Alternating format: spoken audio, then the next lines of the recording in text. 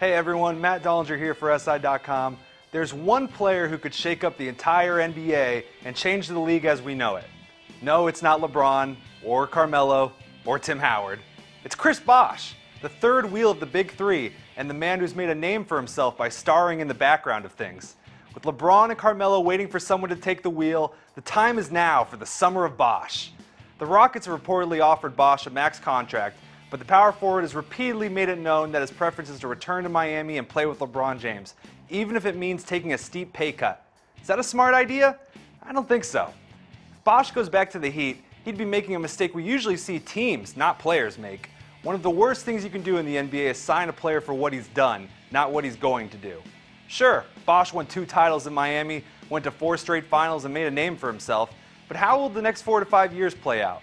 What if Dwayne Wade's needs give out? What if LeBron flies the coop? What if Pat Riley can't bring in the right talent? In Houston, Bosh could form a new, younger Big Three alongside Dwight Howard and James Harden. He'd have Howard to protect him in the paint and guard dominant opponents. He'd be back in his home state of Texas. He'd get to play alongside a shooting guard entering his prime, not one miles past it. And he'd have a chance to be a part of a team with a bright future, not one with a successful past.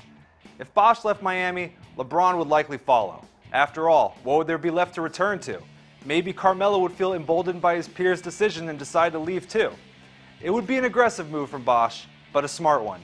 Staying in South Beach for one more run might be tempting, but Bosh has a chance to do bigger and better things in Houston, and be remembered as the player who shook up the league with the summer of Bosh. For SI.com, I'm Matt Dollinger.